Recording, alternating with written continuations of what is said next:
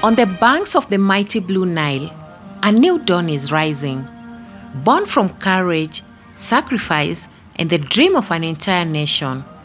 A structure stands tall, carved from stone, sweat, and determination. This is the Grand Ethiopian Renaissance Dam, Africa's largest hydroelectric project and Ethiopia's greatest symbol of hope. The Grand Ethiopian Renaissance Dam, simply known as GERD, is more than just engineering. It's a masterpiece, rising 145 meters high, stretching 1.8 kilometers across the Blue Nile.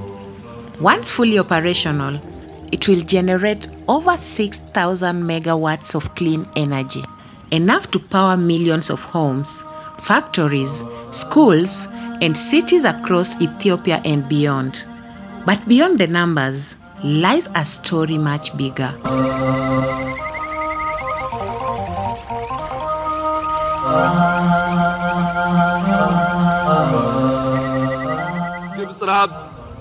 The hunger of our brothers in Egypt, in Sudan, or anywhere else is also our hunger.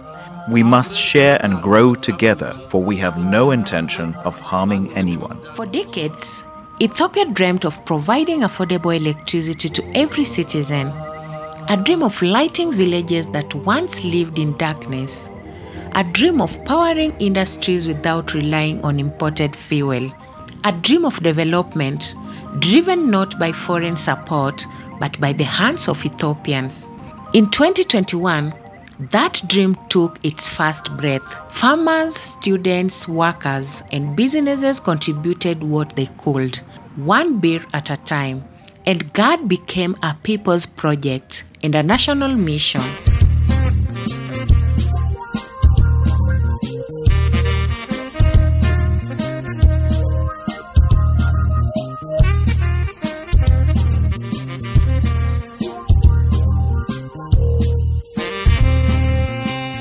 But how does GERD works?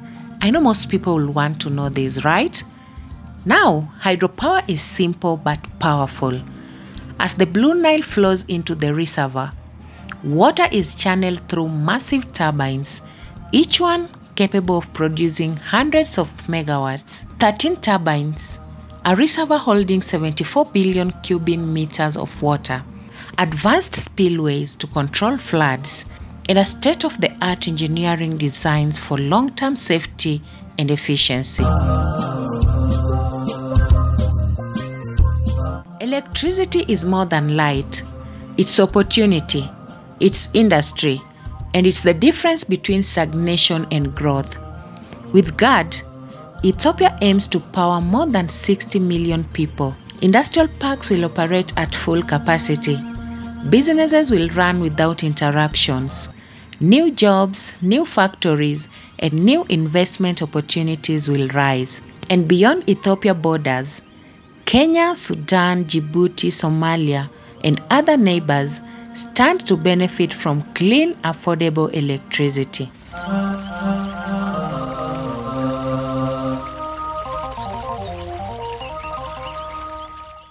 But GERD has also been the center of international attention. Egypt and Sudan, downstream countries, have expressed concerns about water security. Ethiopia, on the other hand, insists that the dams will not significantly reduce water flow, but will instead regulate floods and ensure a stable supply during dry seasons. For years, negotiations have been ongoing, with African and international bodies mediating. GERD reminds us that great projects comes with great responsibility, and diplomacy remains key.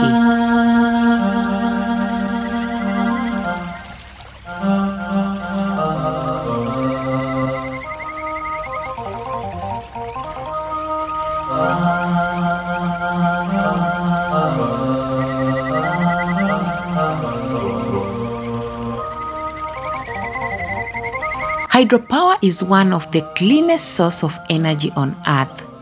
GERD reduces carbon emission, offers long-term sustainability, and ensures power without burning fossil fuels.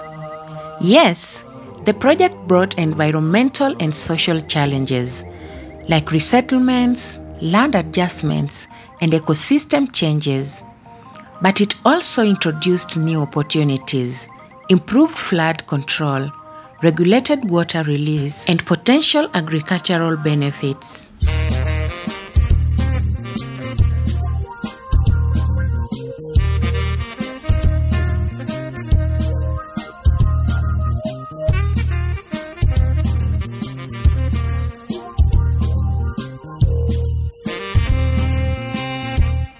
The Grand Ethiopian Renaissance Dam is a story of unity, a story of sacrifice, a story of a nation determined to rise.